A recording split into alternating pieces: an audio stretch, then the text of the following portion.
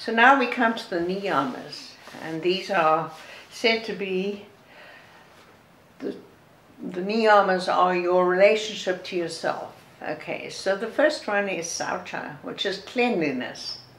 And again, in the Western world, we're clean. In India, they're very clean as well. They wash a lot, despite it being a very dirty country. But keeping clean physically, but also you must keep clean internally by eating healthy fresh food, drinking lots of good fresh water, taking exercise, etc. Those things all keep us internally clean. And of course yoga is wonderful because it doesn't only work on your outer body, on your muscles, it works on all your organs as well.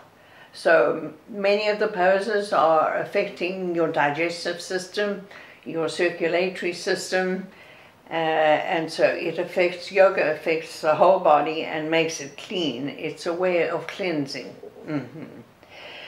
So be careful not to pollute yourself with negative influences. So even the company that we keep, as we grow in yoga and awareness, it may be that you have to get new friends.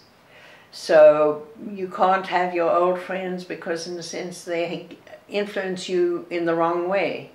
So make friends with your fellow students and a good teacher creates a community. A good teacher doesn't just teach classes, they create a community.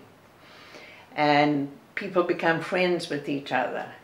And that's a very important thing, because if you're the only person practicing yoga and nobody in your family or around you practices yoga, you often give it up because you begin to feel you're being strange, you're being different.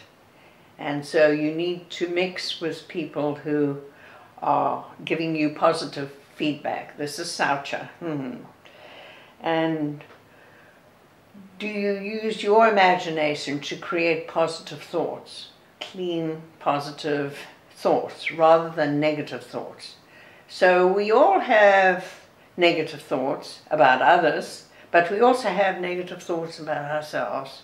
We tell ourselves stories of what we can't do, or what we don't like to do, or what we don't like to eat even. Swami Radha said to us, you're all fussed so much about what you put in your mouth, whereas you should worry much more about what comes out of your mouth. So such a cleanliness in your speech, not using bad language. So the yamas and the niyamas are all intertwined, really. So that's Saucha.